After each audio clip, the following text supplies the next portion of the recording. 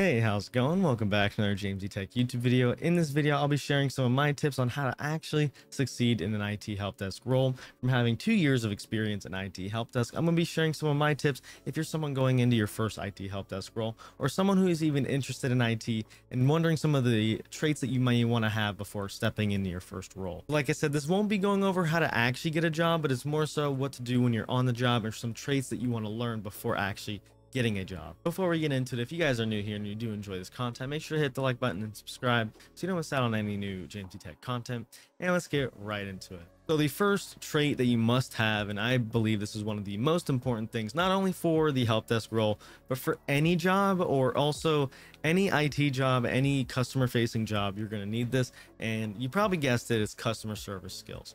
You need to develop strong customer service skills, especially if you're a technical person. Because I'm not gonna lie, nowadays a lot of people are very introverted when you first start in IT. Communication skills will take you a very long way in IT help desk, because not only do you have to explain things in layman's terms, which pretty much means you have to dumb down technical things, which is obviously a great thing to do for customers, because you don't want to talk about IP addresses, networking in front of someone who has no idea what you're talking about. You want to talk about the problem in a way that they will understand it. Communication skills doesn't just stop at the customer facing parts of your job. It also has to do with you interacting with your fellow employees or your bosses, or potential clients if you are doing sales, or let's say you're an external help desk where you have to go to external clients. So communication can be anything from your coworkers, your bosses, external clients, things like that. So having communication skills in IT will take you a very long way, because if you have colleagues, asking questions is one of the best things that you can do.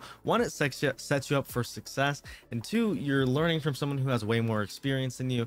If you didn't have those communication skills, or you're more introverted, you might not ask those certain questions. You might even have more trouble trying to solve certain tasks because you're not getting the help that you need. On the flip side of that, if you are talking to a customer and you're not able to properly communicate the problem, or you're not really showing any empathy towards the person, you're kind of seem sort of annoyed or neglective of the customer, they're really not going to be happy with you. Communication skills really just takes time and effort, to be honest. It's really hard. A good way to get customer service skills is getting some sort of retail job, or working at a fast food restaurant. I did that before I worked in IT, and I suggest a lot of people should probably do that before they get their first office job or corporate job. I think working retail or some sort of customer facing job like that is very important, because you know how to satisfy customers and actually talk to people, because you talk to hundreds of people a day at those types of jobs. So I would strongly recommend that if you guys are thinking of getting into IT and you're just thinking of some of the ways and some of the skills that you might need in the future, that's somewhere I would start. Next thing I'm going to go over is staying calm under pressure. IT help desk can be very stressful. You'll have days where you have 2 tickets. You'll have days where you have 200 tickets. Sometimes things go down. Sometimes it's not even your fault. Sometimes you can't do anything about it. Staying calm under pressure is pretty hard, especially when you have certain customers that, might be frustrated at you, things like that. But you honestly just have to understand their situation and how they're feeling, and just kind of take that in and say, hey, I can't really do much about how they're feeling, but I'm gonna try to resolve the issue, or at least get a resolution. And even if you don't know the answer, ensure the customer or customers that you're going to reach out to the proper parties to get the issue resolved. You're still the IT guy. You're still going to be the person who's getting all the questions, regardless if it is your technology or someone else's external technology, like a software that you bought from somebody.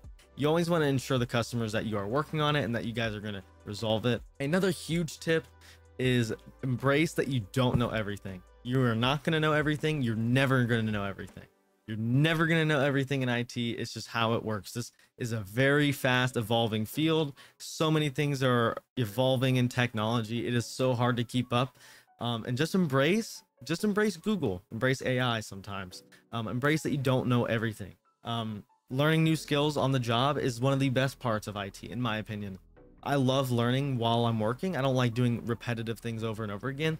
And I believe, especially when you're starting out in IT help desk, you're going to learn a lot within that first month, 2 weeks, whatever it is. You're going to learn probably more than you have before that time.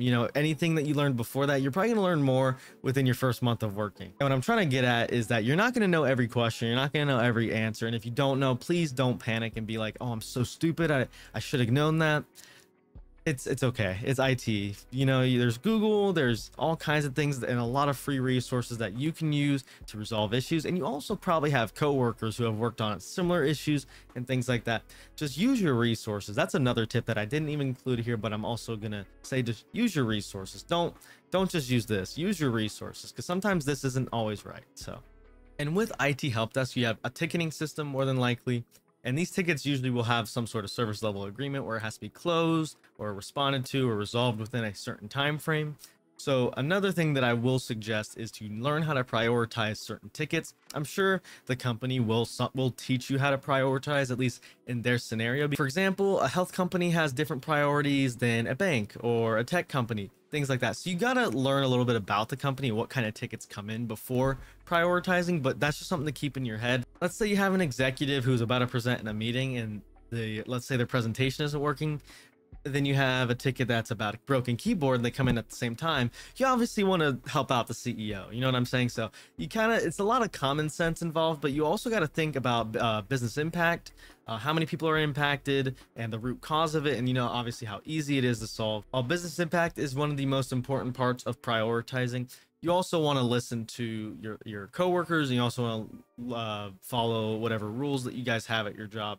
So I would ask questions about prioritizing. If you actually start a job, that's probably a really good question to ask, is how you prioritize tickets. Now, obviously, if you're prioritizing tickets, if you have a ticket that has been open for like a month, probably want to prioritize that because that should be closed. So if you have a ticket that's been open for a very long time past your service level agreement, that's also something you got to think about when you're prioritizing. So before I go ahead and get into the last tip I have here, if you guys are wanting to get into IT and you don't want to go the traditional college route and you want to get a course that will teach you the basics, the practical skills of IT help desk, and has testimonials of people taking the course and having success after the course, check out Course Careers. I'll have a link down in the description below where you can get a free module if you guys try it out. The course goes from everything from the fundamentals of IT to actually getting a job in IT. It teaches you how to make a resume. It tells you how to make a resume. It gives you a cover letter.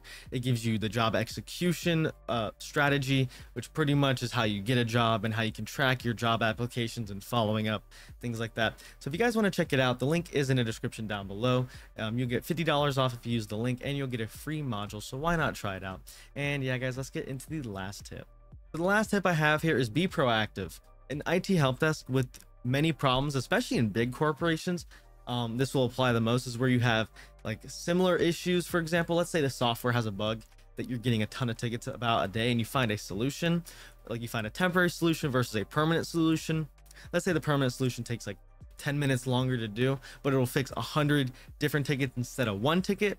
That's something that you should do. So think about I guess not scaling, but more so think about the bigger picture. If this is affecting multiple people, don't fix it for one person. See if you can fix it for everybody, or maybe there's a patch in the software that you can push out to everybody that'll fix this issue. So instead of fixing one person's issue, try to fix everybody's issues. If there is a issue that is like company wide, or if it's like a software bug or things like that.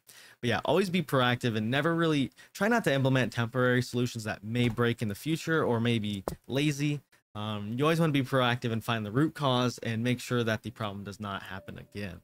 So with that, that is all of the tips I have as of right now. If you guys have any tips, please drop them down below. I'm sure I missed some. I'm sure I missed many tips for IT help desk. I can go on forever. But please comment down below if you guys do have experience in help desk and have any other tips, or if you disagree with some of my tips, please comment down below. And if you guys do have any questions or any follow-up questions, please feel free to comment down below. I also have a Discord server that we have about 200 people in. I'll have that in the description down below as well. Thank you guys for watching. This is Jamesy Tech, and I will see you guys next time. Bye-bye.